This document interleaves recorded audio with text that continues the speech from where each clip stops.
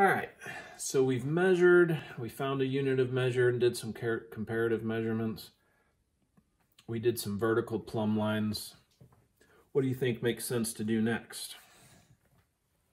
How about horizontal plumb lines? Same thing. It's fairly easy to hold this out kind of parallel to the horizon and then line up and see what things line up across those lines. So you can play around with that as well. It's a very valuable tool. I think it's going to help me quite a bit. I'm still having some issues with what's going on here in the shoulders. And so a horizontal alignment's going to help me with that, I think, quite a bit. For example, in my source, the left shoulder is quite a bit higher than the right shoulder. And in my drawing, it's really just not quite happening that way yet. So I need to really push down over here.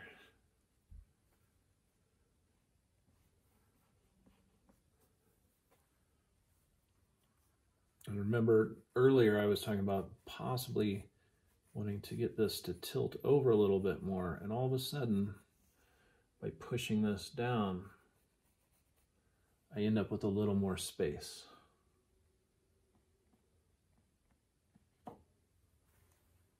Now we've got that shoulder pushing down the way we really want it to. Still questioning what's the right width over here. We'll get to that soon enough, but I can see that there's something not quite right in there, and so I'm going to keep kind of going back to that and looking for more accurate information every chance I get. Okay, other horizontals. Obviously, his nipples are at the same type of tilt, and my indication of them is almost horizontal in my drawing, which means I need to get this happening more downhill, which is going to work. If you remember, we had to push down on the pectoral over here. That typically means everything else attached to it has to go lower, and all of a sudden I get nipple happening lower on here as well. Almost all of these things, it's not that I'm fixing just this one part, but its relationship to the other parts is changing as that happens. Now the tilt is starting to match that. I'll check that closer in a bit, but I've solved that horizontalness problem there. What else lines up with a horizontal across there? This watch face here should line up with this nipple here, which means this may have to move down a little bit. We'll keep that in flux for a while longer too. See what needs to happen.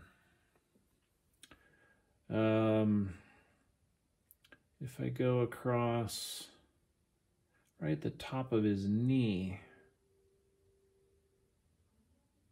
the closest thing I can notice is this little break at the wrist. Actually has to happen up here a little bit higher. And this little indentation right here of the wrist needs to be more in line with that. I can, and often will, in these cases, push on one and pull on the other to get those alignments to fit. It's not always that this is correct, so this has to change. Sometimes I have to change both of them slightly, and that works for me too. Now let's take that line all the way across. Should be above his belly button. So That seems to be happening still.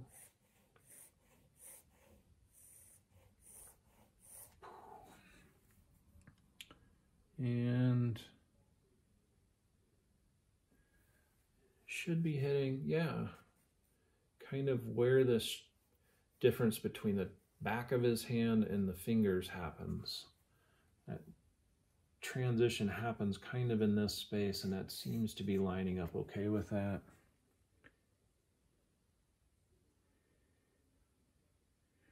And the pointy part of his elbow actually should be down here quite a bit lower, which makes me able to come up and around that muscle there.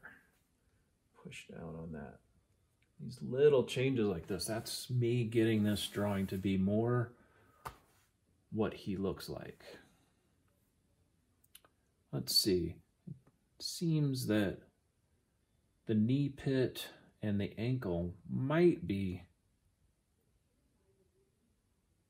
have a relationship, at least, with horizontal, and they don't.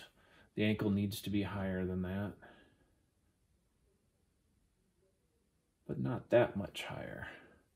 So either the ankle needs to be pushed down or this needs to be pushed up. We already pushed that down a little bit, if you remember earlier. And one of the problems I'm having with the drawing is the distance between here and here doesn't quite allow this finger to end where I need it to. And all of this seems like it needs to go downhill a little bit more. So I'm going to push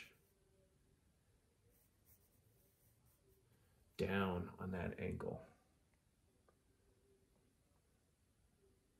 It's a small change, but that small change opens up a new space where this index finger can come really close to touching it without actually hitting it. So again, little adjustments are making for more accuracy, which means I'm getting closer and closer to what that looks like. Not there yet, but I keep working at it. What lines up with the big toe? Big toe should be below all of that. It is. What lines up with the index finger on that side? It should end at the top of the knee pit. So if this is here, look at that. This hand has to change quite a bit and exist more in this area, which is good. For you, it's going to be, which is frustrating. But for me, I knew that the space between here and here was way too small with this hand down here. And so by aligning that fingertip with this knee pit, I started to figure out the answer to how I'm going to solve both of those problems. Does make everything else want to move, and that's the thing you'll find with this whole sighting and measuring thing is you're constantly relocating various parts. That's why we keep this really simple in the beginning. We don't invest a lot of time and energy into those details early on. Oh, that allows me to push a little bit higher with that wrist, so it can be above this knee. Makes my brain happy. Feels more like what I'm seeing. And I can push. This really isn't a sighting and measuring thing. I'm just noticing that the knee blocks my view of the thumb. And so I'm pushing on that as well.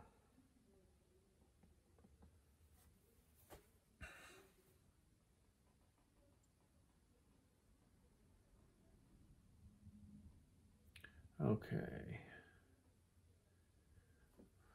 I noticed earlier that the cushion of the chair comes really close to, actually disappears a little bit behind the foot on this side. And in a lot of ways, that cushion of the chair can be thought of as another horizontal in this drawing.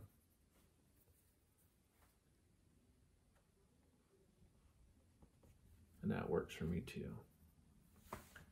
Okay. Got an obvious horizontal here, and all I'm really going to look at when I'm looking at the bottom of the cushion here is what does it run into on the leg. It's the only thing that's really of any importance to me. Is this curve, this change in direction right here, above or below that? And I can see that I have to come a little bit lower before I push out on the calf. Of course, I haven't moved all of that yet, so I'm going to end up redrawing that piece anyway. And that the bulk of this curve and change in direction, the other side of that calf muscle, happens below that horizontal of the chair. And I just do that. It's more kind of a reminder that that's the shape I'm going for when I twist on that. Here's another really good one, is to line up, well, first of all, if I'm looking straight on at this chair, these two legs should end at the same point, and even these two should end at the same point. They should line up with each other. If I'm looking dead on it, there won't be an angle between those two. And it helps me get this side and this side to pair up the way I need them to. I would do the same thing. Up here is the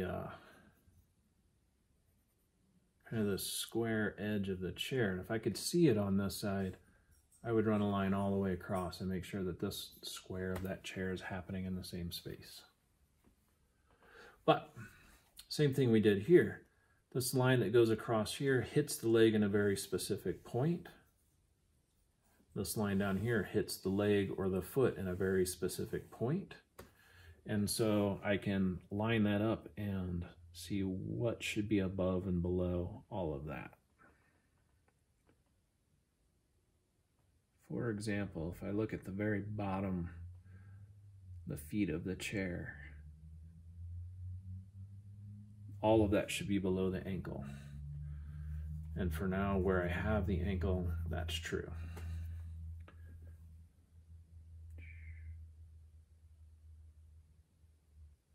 The heel should be below all of that. So when I start redrawing the heel in its new space, it has to happen below that line. Let's check that, those back legs. All of that should be above the heel. I mean the ankle, sorry. And when I check that on here, it is cutting across above the ankle. So think about it. The ankle has to be above this line, below this line. That's a pretty small space. And so I'm fairly confident that this is where this needs to happen as far as the change in direction. Now it is going to end up happening probably more over here as I keep pushing this foot further and further this direction and getting this leg to go straighter and straighter.